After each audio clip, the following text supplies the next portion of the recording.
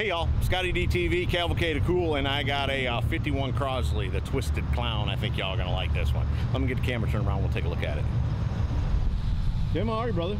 Hey, good. Good to see you again, Scott. Well, it's always good to see you. It's always good. Tell me what you brought today. I brought you a 1951 Crosley called the Twisted Clown. Now, was that the standard motor, or was that an upgrade back in 51? Yeah, I think it's a bit of an upgrade. It came with a stamped out sheet metal 4-cylinder with a 3-speed. A sheet metal 4-cylinder? Yeah, they were just a $1,000 car when it was new, so they were built pretty cheap. Now, what possessed? I mean, it's very cool, don't get me wrong, nobody's gonna argue, but where'd the idea come from? Because I'm a little twisted. I know that. I know that, but... Actually, I bought it from a guy up in Nevada Mills, just outside of Angola. Mechanic up there, Neil McDonald.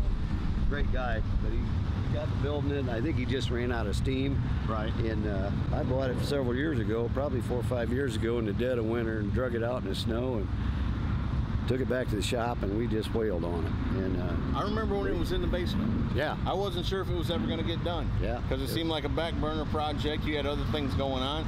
Then the next thing I know, I see it's in paint.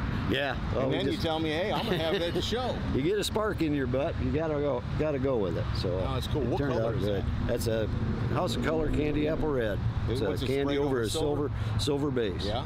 Yeah. It's, we made a lot of changes. You know, it's just as you go, you just keep changing your mind, and this didn't work. Had a carburetor on it, and I thought, oh, this thing needs more than a carburetor, so we put a supercharger on it, and had to change the cowl, the hood, actually crap the hood out of there, and just cut off the front, chop the front of the hood. But you got the original Crosley emblem. Oh yeah. Yeah. Yeah, it was actually chrome, but it was so deteriorated, I took it to the wire wheel, brushed it off, it's solid brass, so we just polished it. It's got actually like a ceramic insert in it, and that red, so it just worked out good, the color and everything. Oh, that's very good. And actually, you spent some time in here, didn't you? Oh yeah. Yeah, I mean, nice. Marcus Marquardt there in Fort Wayne did the upholstery for me. I tried bucket seats, I had Mustang seats, I had Cobra seats, nothing fit. And I thought we needed some room, so we just made a bench seat. I got grandkids that like to ride in hot rods. Right. So we made her so the kids can fit in here. I get me and 2 other ones, and that's about it. That's all you need, right? And then what, you got the fuel cell back here? Yeah, 8-gallon fuel cell, roll cage. After getting it out and doing a few hole shots, I think we're going to put sidebars in it. Right. It's a little scary, which that makes it fun, but you got to make it safe too. That's right. You don't want to hurt yourself. And then you went with the airplane steering wheel. Oh yeah, I had scrapped out an old Saberliner. From the boat? From the boat. That's from the boat. Wow. That's from the boat. Did the buttons do anything? Nope. I'm going to make this one the horn. Right. That's the only one that's functional anymore. No guns. They don't work. So. Right on. Yeah. Well. Man, and you got your boost gauge and all that? Yeah, boost gauge, fully gauged. Everything in here is just hand formed and powder coated.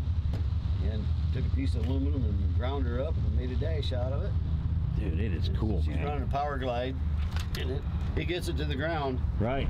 Now this is normally we'd look under the hood, but this is cool though. You left part of the hood, and then you opened up the rest of it. Yeah, we chopped the hood. Actually was 4 inches higher. We chopped it and dropped it down because they were kind of obnoxious looking. It's original it's a 327, it's been pushed out to a 331, naturally with a supercharger and a shotgun air cleaner on it. Demon carburetors.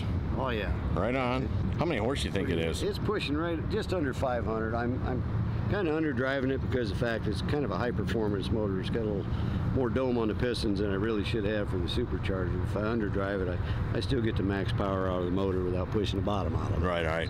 Yeah, we don't want to do that because oil on the tires would not be good in this thing. No, this thing's destined to go on its side. It is. The cowboy comes up with crazy stuff all the time, but you gotta love them, you know? I mean, Tim just, he builds cool stuff. It doesn't have to make sense. It doesn't have to be all that functional. It just has to be cool. And you gotta know, that is cool, man. And it's done nice too. It's not like thrown together. He did a really nice job on it. I tried to talk him into autocrossing it, but that didn't work out. Tim, thanks so much for bringing it out, brother. Oh man, thanks. It's good to see you again, Scott. And had a great venue today, and I'd like to just put a shout out to my guys at the shop. Steve Walsh been my painter for 30 years. Ryan Lawson, a young underling that come on. He's a heck of a painter. I want to give those guys a shout out. My daughter Kylie that runs my shop and does a heck of a job. She sure does. She makes money when you can't. That's right. Thanks, brother. You bet. Folks, here you go. 51 Crosley, right? 51 Crosley from the ScottieDTV Cavalcade of Kool. Hope y'all have enjoyed it. See ya.